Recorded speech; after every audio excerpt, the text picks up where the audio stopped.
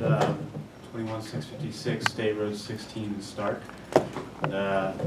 Come to you today as a lover of nature and grew up in this area all my life and go to the springs and river, and I have an intimate knowledge with how the water is everywhere in this land. I do construction work and see how people deal with water runoff, and you dig down a little area, the water is right there.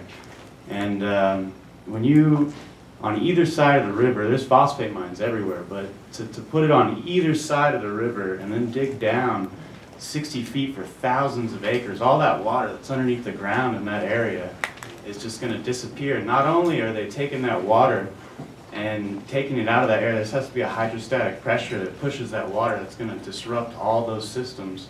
And then they're pumping water at the same time.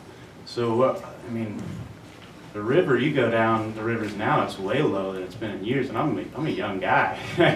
See, this guy, he's seen the whole area. I don't know if he left, but he's seen the whole area dry up since 80 years old, you know.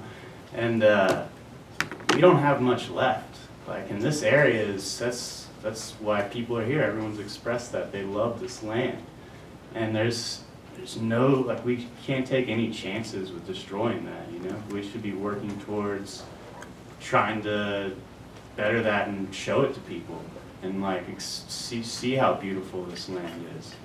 And as far as the consultant goes, I mean, there's a lot of experts, there's a lot of information on phosphate that's right at our fingertips. You go down and look at the damage it's done, and I just don't think it's really worth it to even spend your money on a consultant that's gonna tell you it's.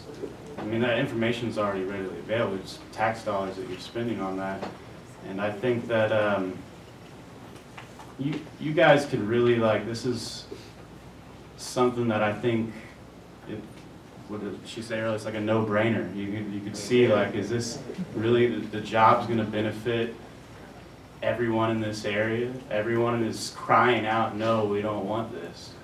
And I mean, like you said with solar, like, you could build the solar panels in that area and have jobs for lifetimes. It's the technology that's coming out. And also, another thing that no one pointed out is phosphate. If you look in the markets right now, the markets are flooded with phosphate.